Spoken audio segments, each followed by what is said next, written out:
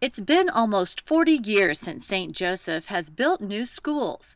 Currently, crews are working in Northeast St. Joseph at one of the new schools being built for just over $12 million. So far, construction is moving right along.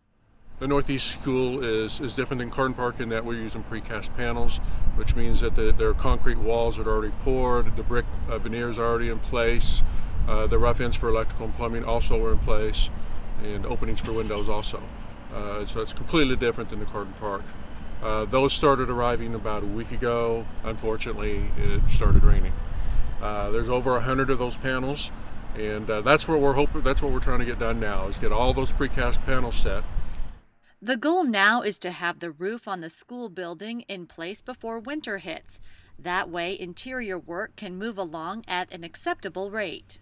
Once they are set, then we can start putting a roof on the building. And that's our big goal now, is we want to get this closed up before winter sets so that we can keep all the interior work going.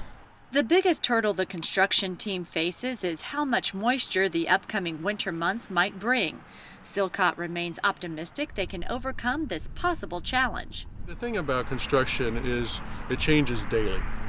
You can be behind at one point, and then if wet things like the weather cooperates and materials show like you want them to show, and you can gain ground quickly.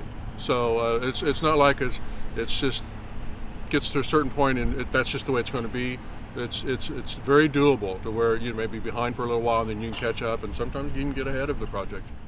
And even in the midst of construction challenges, Silcott feels these are exciting times for the St. Joseph School District.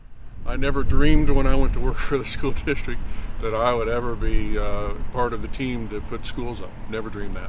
So it is exciting. It's going to be really, it's going to be nice to be in St. Joseph and walk into a new school. I've walked into a lot of other new schools, but always in another town. So that's pretty darn exciting. For the St. Joseph School District, I'm Joey Austin.